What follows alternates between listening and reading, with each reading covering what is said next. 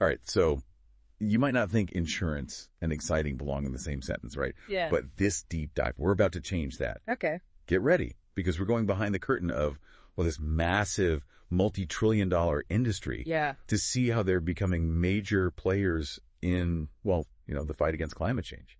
That's right. And we have some fascinating data to unpack here. Yeah. We're diving deep into a new BlackRock survey. You know BlackRock? Yeah. Huge, right? Well, this report really highlights how committed the insurance industry is to climate action.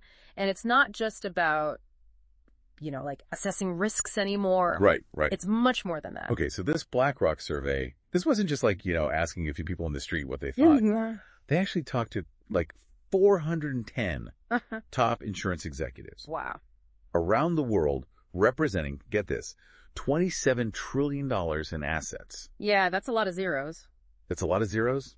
And get this, 99%, practically everyone said they've already set climate goals for their investments. 99%. That's incredible. It really shows you that this is more than just a trend. Yeah, it's becoming the industry standard. Right, exactly. And you're right. This isn't just about a few companies dipping their toes in the water. Right. This is the entire industry shifting